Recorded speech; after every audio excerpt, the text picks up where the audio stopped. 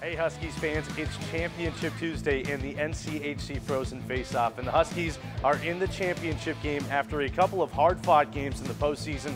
First with a win against the 7-seed Colorado College 2-1 win this past week, and then yesterday they took down the University of Minnesota Duluth, the 3-seed, by a final score of 3-2. That puts them back in the final game of the NCHC postseason, and this time they're taking on the host team and the #1 seed in the tournament, and that's North Dakota. And UND's journey has not been an easy one so far, especially after they just barely survived last night's game against Denver in overtime.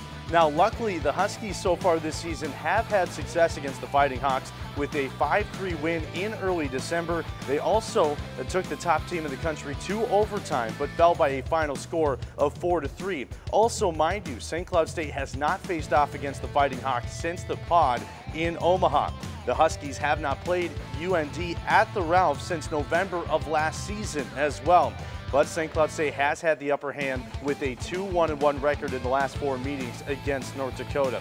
And one big thing to know for tonight's game, no 1 seed has won the Frozen Face-Off final in the history of the NCHC postseason.